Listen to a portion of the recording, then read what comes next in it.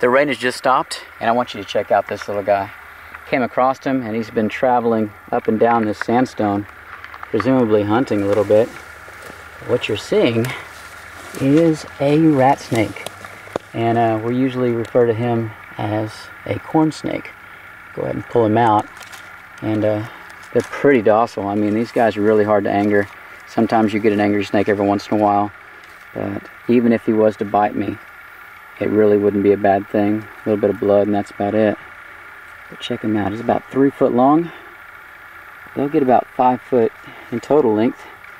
And you've probably seen these at the pet store. If you like snakes, this is one of the most common ones that are sold.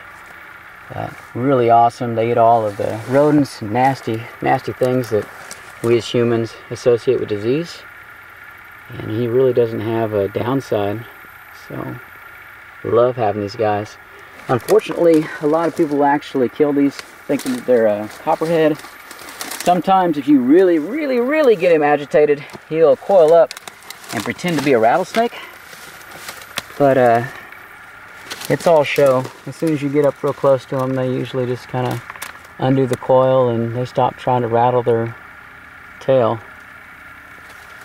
But I'm going to go ahead and let him go. Love having him out here. But take care of your nature, guys, and we'll catch you next time. Pretty awesome. Rat snake.